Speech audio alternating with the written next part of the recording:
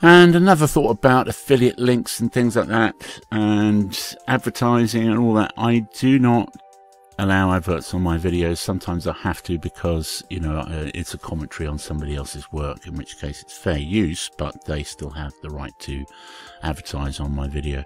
Other than that, you will never see an advert on my videos. Why is that? Well, maybe I'm making a terrible mistake, but I'm not alone, because Fran of Frantone, she is the same.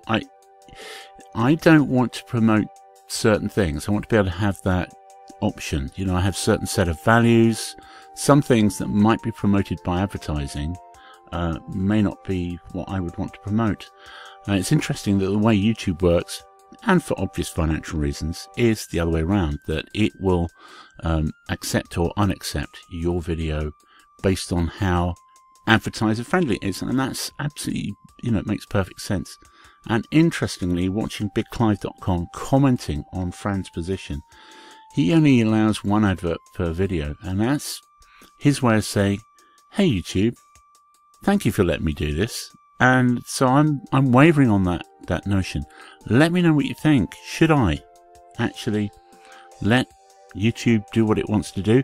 It's a huge privilege it gives me to be able to, not just to put my videos up on the internet, I can do that myself, but to put them up somewhere that other people can find them, that is, you know, well worked out in terms of the technology, so it just keeps working. I ought to thank them for that somehow. So that's something I'm pondering. Let me know what you think.